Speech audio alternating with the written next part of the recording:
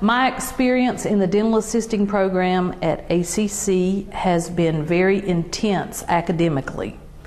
Being an older student, I have not been in school in about 30 some years, and so it's been a challenge for me to read this much again, to take notes again. With the intensity of the program, be assured that just because it's a year-long certificate program does not mean it is not difficult. Before I actually started the program, I took a class called ACA 111, and it taught me how to become a better student.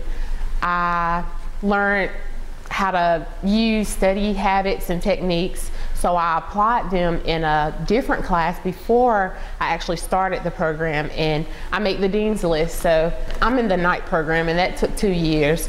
So with me deciding to do the night program, it was slower. Now with the day, you go with a year and then you're done, but at night I knew that it was going to take longer, but I knew I was going to get there. I believe the most difficult part is learning how to discipline yourself.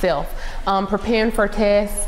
When they say you have a test, you have to know that you have a test and you have to prepare yourself. You have to read in order to know all the information that's covered within the test.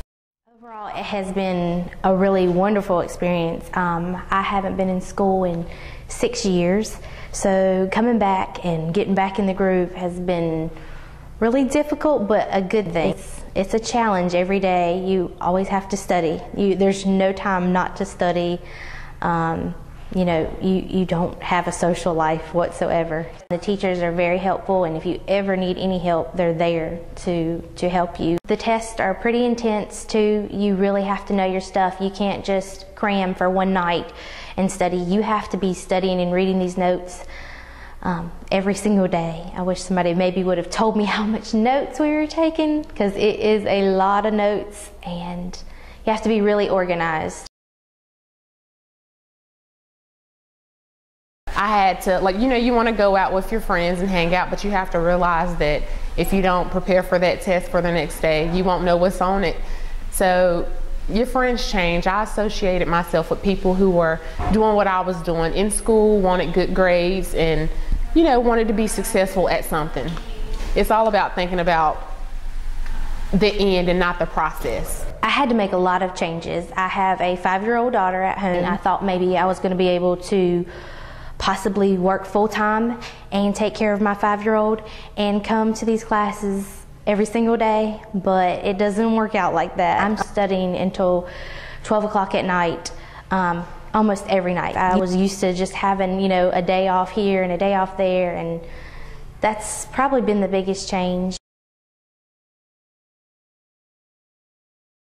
My advice is to take it serious. I looked at it as you only get one shot, with that meaning you only get one chance to, it's almost like a first impression. You only get one chance to show how good you are at something. So my advice would be to take it serious and enjoy it and become good at it. It's a skill. I think the most gratifying part is actually getting to sit chairside. The first semester, you're practicing and you're reading all about this stuff, and you do a little bit here and there on each other, but when you actually sit down chairside for the first time, it hits you like, oh my gosh, this is real. Like, I'm really being a dental assistant. This is so awesome.